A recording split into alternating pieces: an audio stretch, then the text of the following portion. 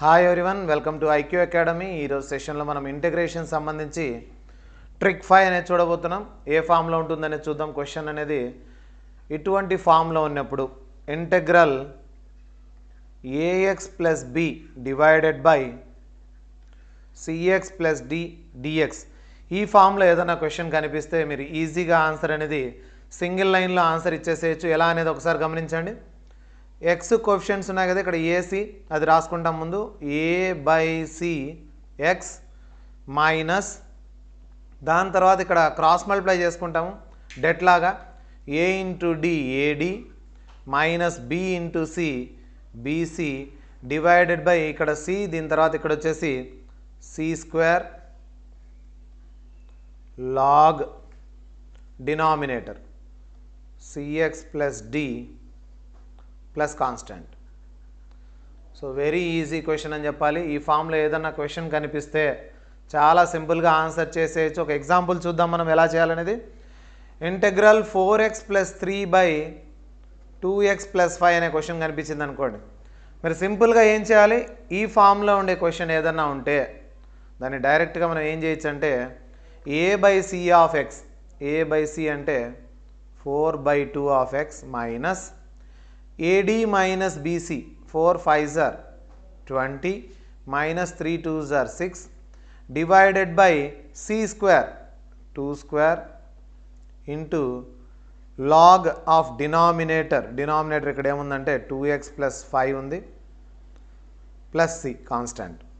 4/2 అంటే 2 1s are 2 2s are cancel పోతుంది 2x, 20లో 4 పోతే 20లో 6 పోతే 14 divided by 4 log 2x plus 5 plus c is the final answer.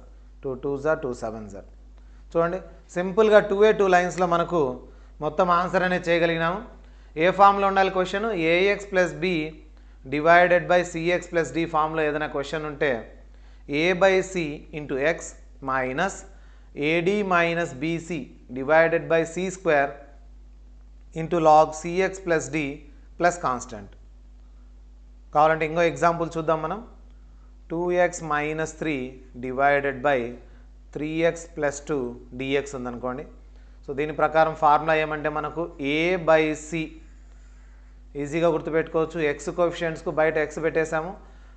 A by C X 2/3x minus AD minus BC 2 2s are 4 minus BC minus of minus plus 3 3s are 9 cross multiplication 3 3s are 9 divided by c square 3 square into log of denominator 3x plus 2 plus constant. So very simple technique. 2/3x minus 4 plus 9 13 divided by 9 log 3x plus 2 plus c. చాలా simple కదా. మీకు ఒకటి problem ఇస్తాను చేయడానికి, work out చేయండి, answer chat బాక్స్లో పెట్టండి. Question 3x minus 5 divided by 2x plus 3 dx. ఈ ప్రాబ్లమ్ సాల్వ్ చేసి చాట్ బాక్స్లో రిప్లై అనేది ఇవ్వండి. సో ఈ ఫార్ములా మీకు బాగా యూజ్ అవుతుంది. ఏదైనా ఇటువంటి ఫామ్లో క్వశ్చన్ మీకు కనుక కనిపించినట్లయితే ఈజీగా ఫార్ములా రాసేసి 1 or 2 లైన్స్లో మీరు ఆన్సర్ అనేది చేయగలరు. Okay, bye everyone. నెక్స్ట్ సెషన్లో ఇంకో ట్రిక్తో మీ ముందు ఉంటాం.